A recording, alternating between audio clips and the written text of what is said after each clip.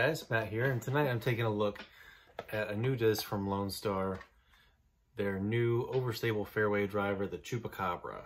I've got two of them. I've got one in the Alpha and the Bravo plastic, and I took them out to Deerfield today to try them out on a variety of lines.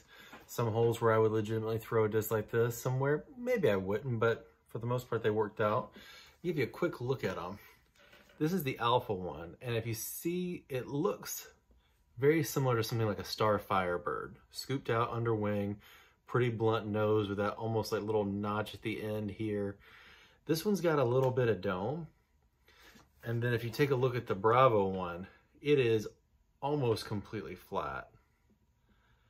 And it actually has this really cool like nuclear burst in the middle there, which I think is really awesome. And they do fly pretty different. The Alpha is a little bit stiffer. And in a lot of the discs from Lonestar I've tried so far, the Alpha's been a little more stable. That's not the case with these. This one, because of the added dome it has, if you get a look at them, it's actually quite a bit domier. And it makes it glide pretty good. When I threw it on some backhand lines and when I threw it on a lighter forehand line, it held it pretty well. It's almost like a Beefy or a Mad Cat type flight. Whereas this guy is like splice flare type overstable, brutally overstable, and I really like it. They're both really useful. I filmed a variety of throws. Hope you guys check those out, and we can recap after. Beautiful Deerfield Disc Golf Park in Cartersville. I'm trying to forehand flex on hole 1, gets up there inside circle 2. On hole 3, I'm going big backhand line, skipping up there really nicely and getting myself about a 20-foot putt. Over on hole 6, nice soft backhand hyzer. It glides up there and skips inside circle 1, easy putt. Going big wide hyzer on hole 7, gets a pretty nice skip and ends up on circle's edge. I made that putt, so felt good about that. On hole 8, nice soft hyzer, trying to keep it inside the OB that's really tight.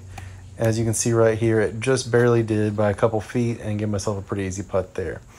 On hole 9, I'm using the Alpha and got it a little bit low, so it just skips along the ground for a while, but easy up and down 3. Got myself a little bit too much hyzer on this one, circle 2 look. Piped this one right down the gut on hole 11. Nice little flex, and it skipped up right by the basket. And that one almost went in.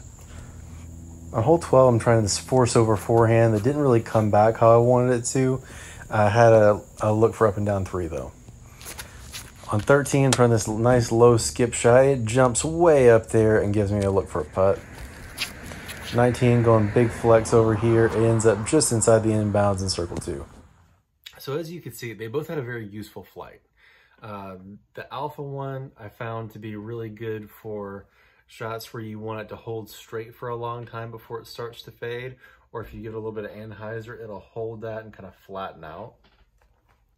Whereas the Bravo one, it's gonna fight out of your hand. Like as soon as you let it go, it's trying to fight to the right or the left, whichever the hyzer side is for you. It skips really well. They both skip pretty good, but this one really skips hard, and I really enjoyed the flight. Might throw this sucker straight in the bag. It was fantastic. It flies like a really overstable flare or splice or the old FAF Firebirds, and I really enjoyed it. Hope you guys check one out, and thanks for watching.